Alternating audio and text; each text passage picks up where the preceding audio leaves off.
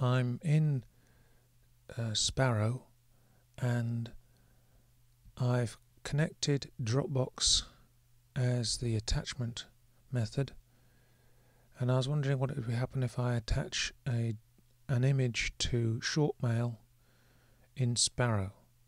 So if I drag my image on, we can see the icon of Dropbox on the image if I drag into the main body. If I go down to the bottom, the plus, that'll just be a standard attachment which doesn't work in Shortmail. So if I drag that into the body and let go, that's been uploaded to Dropbox. And if I now just type a little message and now I send that, let's see what happens.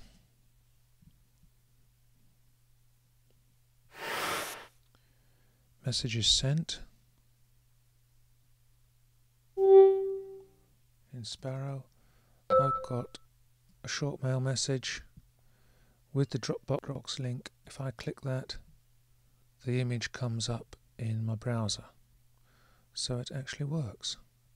Goodness me.